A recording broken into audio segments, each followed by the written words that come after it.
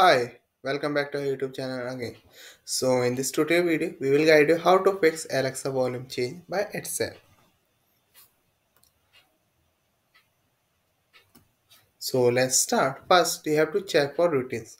Open your Alexa app and go to the More tab and select Routines. Look through the list of or any routines that might be adjusting the volume and modify or delete them as needed. So, second step is you have to take an adaptive volume feature. Open the Alexa app on your phone and then tap More and go into Settings and scroll down to Alexa Preferences and then tap Voice Responses.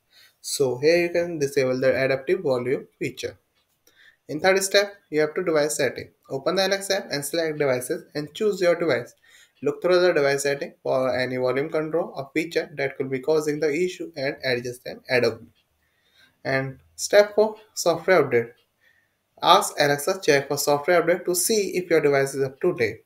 Restart the device and unplug your Alexa device from the power outlet. Wait for a few seconds and plug the device back in. Allow it to reboot. So these are simple steps you have to take in when you see Alexa voice change by itself. Thank you for watching this video. I hope you like it and we will catch you in the next video.